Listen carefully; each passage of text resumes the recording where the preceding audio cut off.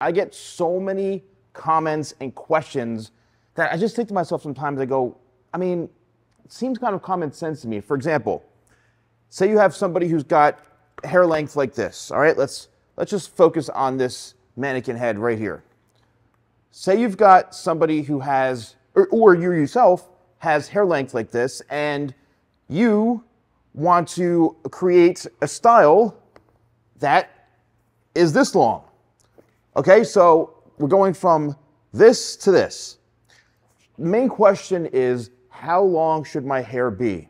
Okay, or if you see a tutorial of mine and you see how long this is, people always want to know, how long is it? And I'm like, I don't know, it could be 3 inches or it could be, 2 feet long. I mean, who knows? Like, I think so many people are wrapped up on the actual measurement of the hair for your own hair that I always say to you, and my best advice is, however long your hair gets to that point where you want it.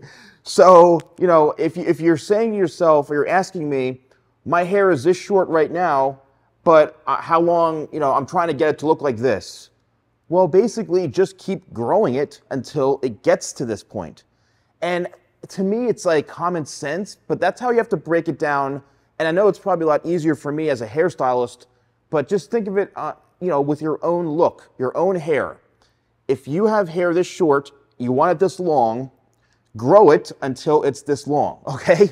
Another example is a common style like this, all right? Everybody always wants to say you're growing out an undercut, or you're growing out the sides, and you want the top to look a certain way, or you want your hair to look like a certain celebrity type haircut, and the question comes up, how long, or you want the measurements from my videos. Well, my best advice is show a photo or show a video. Just go on your phone or print out a photo and bring it into your stylist or your barber. They should know, because no one really knows how long it is, right? That celebrity or that whoever it is, they probably don't even know how long their hair is. They're just gauging it off of like, oh, it comes down to my lip, or it comes down to my eye, okay? Because sometimes if you go to a stylist or a barber and you say, I want my hair to be 3 inches on top, they might not even know what the heck you're talking about. They may think, oh, this long is like, 3 inches right here, and they're gonna chop half your hair off. Or you say, oh, my hair needs to be 1 inch long, and they leave it this long, which is like, 5 inches or so, and you're like, so you have to stop being so fixated on the actual measurements of the haircut, because not everybody is going to be able to duplicate that, and it may not be the exact same thing for your hair. So my best advice in this video, and for you guys that are watching, even women too, all right, is to just basically grow your hair until it's how you want it to look. It's that simple, all right? And if you want to go, now I have had many situations where clients have come into me and they'll have a haircut like this, right? And they want to go grow to this.